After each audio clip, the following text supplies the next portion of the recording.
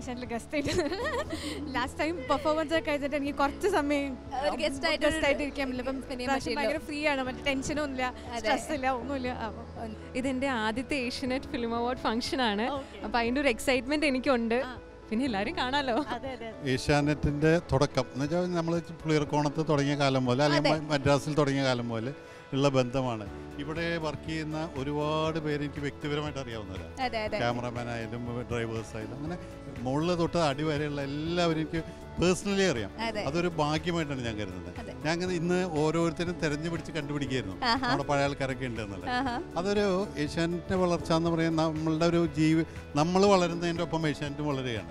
കാരണം ആ വളർച്ച ഇങ്ങനെ എടുത്തു കാണിക്കാൻ പറ്റുന്നതല്ല, പക്ഷെ അത് വളരുന്നൊരു വൻ വൃക്ഷമാണ്. തീർച്ചയായിട്ടും. ഇതിന് മുമ്പത്തെ ഫിലിം അവാർഡ്സ് സ്റ്റാർ സിംഗർ ഉള്ളപ്പോഴായിരുന്നു. അപ്പൊ അതിനുശേഷം ഇങ്ങനെ ഡബിൾ ധമാക്ക എന്നൊക്കെ പറയണ പോലെ. അപ്പൊ I feel so happy and so thankful and so humble and like I feel so blessed.